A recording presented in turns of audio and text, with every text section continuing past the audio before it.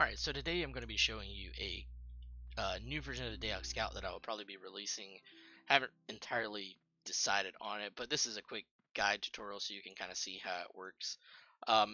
You don't need the macros for the chat log and stuff like that, so your screen's not all spammed up. Right now I'm logged into the Daoc Classic UI. The main thing that makes this version work is the font that you use. You need to be able to click font size and resize it. When you click font size, you should see the font visibly change sizes. If it doesn't, you're going to need to run whatever UI program you used to change it to a resizable font. I normally use Bison's UI with overpass font on size 11.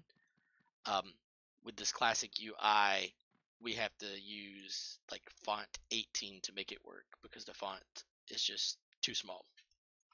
So to get started, we're going to right click in the window. We're going to click new window. We're going to take this and we're going to drag it out. We're going to right click in it again and we're going to go to message and channels and we're going to uncheck everything.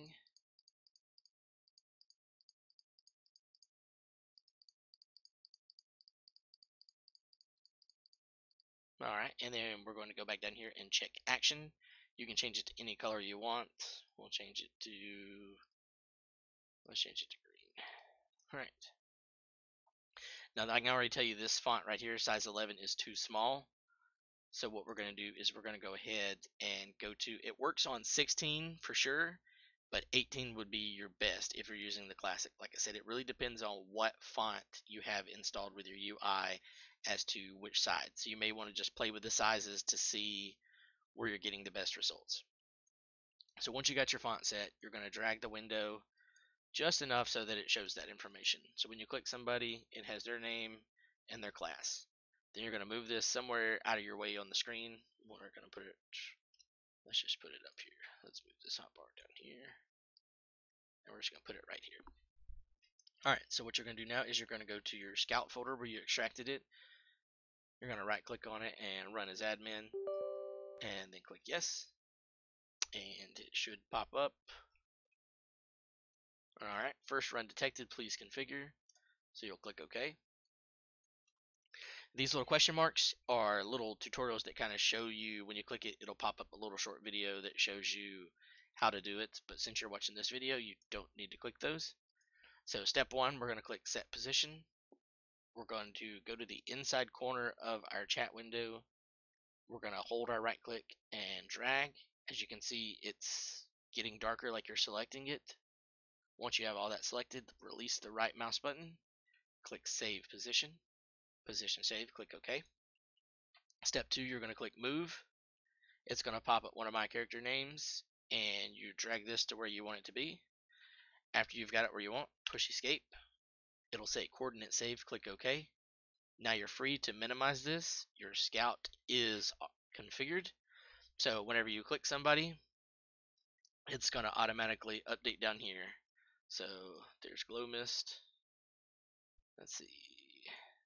Super Namui, Daoc, Lilaria, and Mesquine. That's all there is to it. You want to also make sure this window that the alpha is 100% so that it's dark. If it's not, you're going to have interference by stuff in the background and it may not update.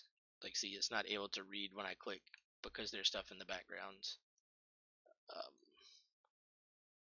As you can see, it's not updating. So you definitely want window alpha to be 100 so that it can detect that and update it. The same goes for if the font size is too small. So we'll put this at 11. And I will set the position because it changed since it's smaller. Save position. When we click them, it doesn't update. It may get lucky sometimes and be able to detect it, which Mesquine was already there, so that didn't update. But as you can see, it's not, for the most part, detecting our targets. So you will need to increase the size until you get it where it will detect. So we just set it on 15.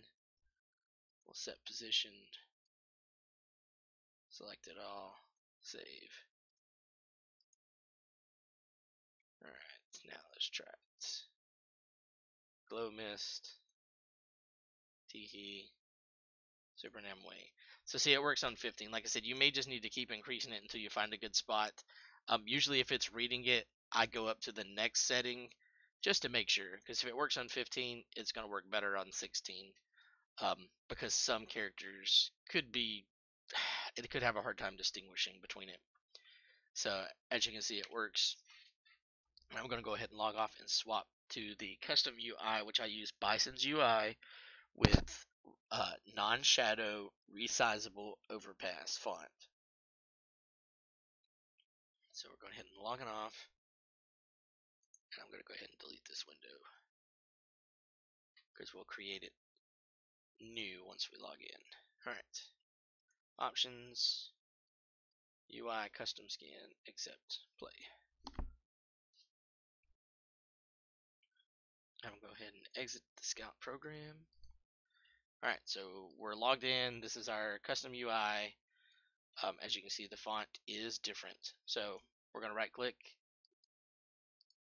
new window. Now we're going to drag this out. Message and channel, uncheck everything.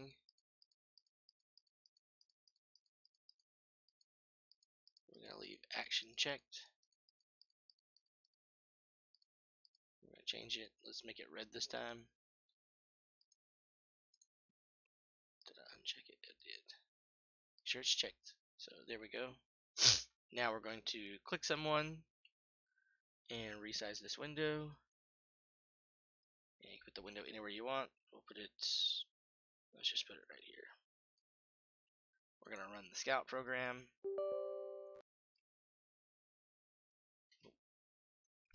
And we're going to click set position. We're going to right click and drag to select this area. Click save. Then we're going to click move.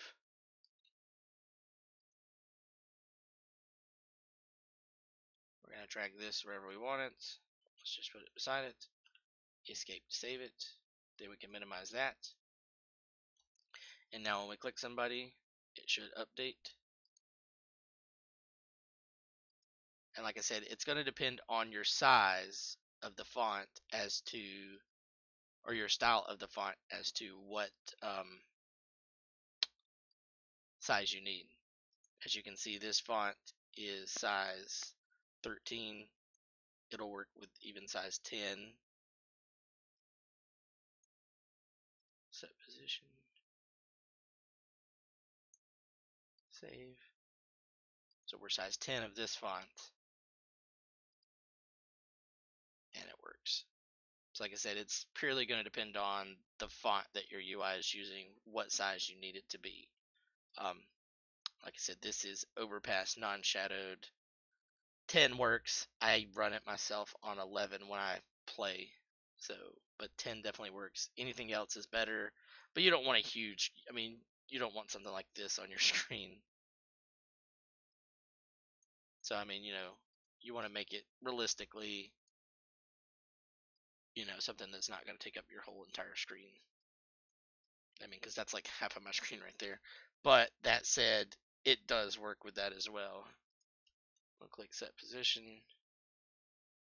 highlight it, save position, Mesquine, Glow Mist, run down here real quick, Dari, Light Speeds, Quetzal, Leland. So like I said, you just need a large enough font that it's legible. And like I said, that's going to depend on your font style. With the classic UI, I think the font is Arial. With Bison's, I use the Overpass because all the other sizes or styles aren't resizable. And that's the key component. Like I said, and make sure your window alpha is 100%. Your other windows, it doesn't matter what they are or the sizes. It doesn't read any of that. Only the area that you select. So that's it. If you have any questions, you can contact me in the Discord.